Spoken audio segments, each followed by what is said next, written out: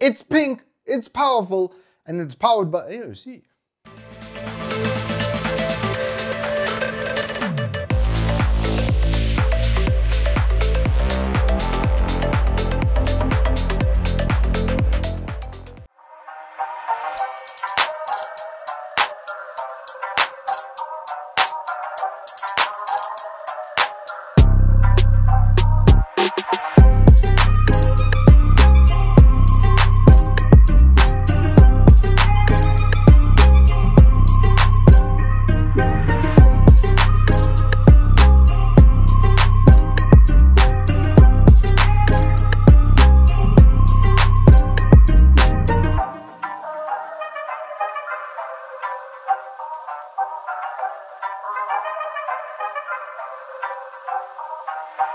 Good afternoon and welcome to Turbo Tortoise Tech. If you're new here, I'm Reese of the 4-piece variety, Wooks Triple XL, and I've never ever reviewed a pink monitor until today. And this is actually a joke between the AOC country manager and I that okay, so we met at the Intel thing and we had a good chat and really cool guy. And I was like, what if, why haven't I seen a pink monitor? And he sort of gave me a wink, wink, nudge, nudge, and then literally this thing landed at Evetech for me, and I was just like, bruh. I thought you were joking, but literally they made a pink and white monitor. So if you want to finish that pink and white setup, now you can do it with actually a really sick screen. This has been spec'd incredibly well. It's got one of the nicest IPS panels I've ever used, as you'll see by the specifications and stuff as we go through the review. But yeah, this is it's particularly nice thing to look at. So let us start off from the top. So this is the AG275QXR. At some point, one of those letters differentiates this as the pink and white model.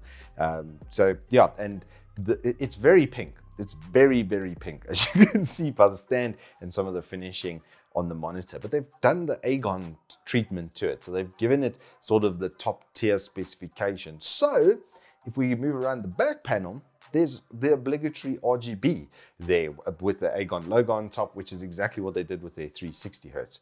Very nice periscope neck. I absolutely love the handle that is on top of this periscope. It just makes it so easy if you are moving around with it, etc. Then it's just a nice pick up and go. Very wide frame. This is a trend that's generally happening around monitors at the moment that I personally don't like, because I like to do the esports intimacy position. But this one actually did quite well because it's actually got a significant amount of rotation on the base. So that helped with that esports intimacy position quite a lot. Adjustability is very high here. It's got, like I said, their full fat Agon frame. So you've got a huge amount of up and downs, probably about 20 centimeters worth of height differential that you can do with a monitor over there. You can obviously tilt either way. You can do portrait or landscape. I think it's 90 degrees only though that it goes through. So, but enough that you could have it in either orientation on the base stand, and then obviously a decent amount of tilt for when you get it to your height, if you want to sit over the top of the monitor, or you want it to be looking down at you if you've got it on a stand or something like that, then you'll be able to adjust it pretty nicely.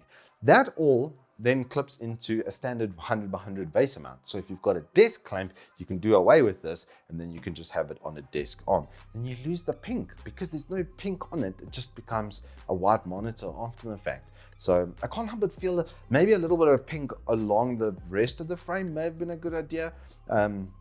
Probably suggesting a tooling nightmare for you guys at AOC. So really sorry about that. If someone comes at you in the comments, wasn't me. The only thing physically with this that I didn't actually like, especially initially, was the white chin at the bottom over here. It's very distracting. You almost think it's part of your picture or your start bar, and I'd literally drag the mouse down instinctively. I'd literally drag the mouse down instinctively trying to click over there, but it's not the start bar that's over there because of Windows scaling as well. With running at 1080p on the other side, everything did look very small on here. Obviously, you can just adjust the scaling and then you'll be fine. But it was just a little bit distracting with this chin. The one thing that, on the other hand, with a frame that is really nice is corner to corner on this is going to be superb. If you were to do a triple monitor span display, you're looking at 3 mils on either side, so maybe maximum worth 6 mils worth of gap in between each one. And then obviously with maximum brightness and stuff, it's going to become a very thin band in your mind. So these will actually do monitor to monitor, corner to corner pretty damn well. But now what about the most important bit, the panel in the middle? Well, this is where they've turned up the heat to the 11 and then like tried to turn it even just a little bit more. This is a 1440p IPS panel, already a good start. How about 170 Hz refresh rate? Good times. True 1 millisecond response rate. Beautiful. Now let's throw 97% of DCI-P3 at it. So sRGB and Adobe RGB are becoming like a thing of the past almost, because of the observable color spectrum. They do like 70 to 80%, let's say. DCI-P3 is like the entire thing. It's all 16.8 million colors that your brain or could possibly discern, and this does 97% of that. So like that Samsung QLED that I did, that's 100% DCI-P3. This is right on its heels. So your experience with things like Mr. Snake over here with the greens and the reds and the high contrast points next to each other are absolutely superb. Out of all of the monitor specs that are listed on there, there's only one that I found that it didn't quite get to, and that was the viewing angle quoted at 178. It is theoretically there, but it does glow, which is just normal with IPS. I find that if you do get onto extreme angle, you can see glow around the edges of the panel. And that, I think, I can attribute to the way that they finished this with the film that's over the top of this. It's in between a gloss and a matte. So it's not completely reflective, but it's also not completely matte in and of itself. So I think that's maybe why that is occurring. But if you're dead on, or even 30 to 60 degrees even off of it, you're not going to notice. Only if you come to the extremes, or if you're approaching it from a side angle, that you notice that there is a little bit of glow from it. But in environments like Tarkov, where you're running around in, you know, beautiful forests and mountain ranges and that sort of stuff, it's absolutely fantastic, that being a major focus of the games that I play these days. I did try out some CS, I tried out some Cyberpunk on it as well. Cyberpunk has brilliant colors, and I've got a 3070 Ti on my machine. So yeah, at full everything with ray tracing on this, it was stunningly good looking. G-Sync as well, you know, just to get that frame timing in. But the responsiveness of the panel is legitimately good. So it's not just like a fad product that they added some colors onto. They had a really good product that they then added some coloring onto. So it's not something you're buying like a gimped version of a 27. It's full fat. It's got all of the right stuff in all of the right places. The performance and the quality of it are exceptionally good.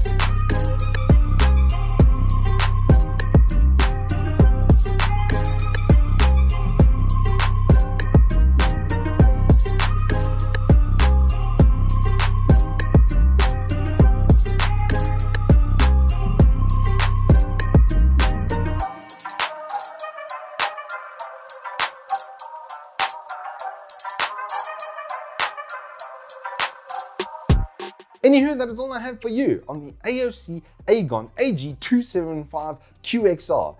Very long name, but very long spec list of just all-round wins. Good job, AOC. Until next time, my friends, I hope you guys stay safe, keep well. If you have enjoyed this, please do hit us up with a like and subscribe, and I will see you on the flip side.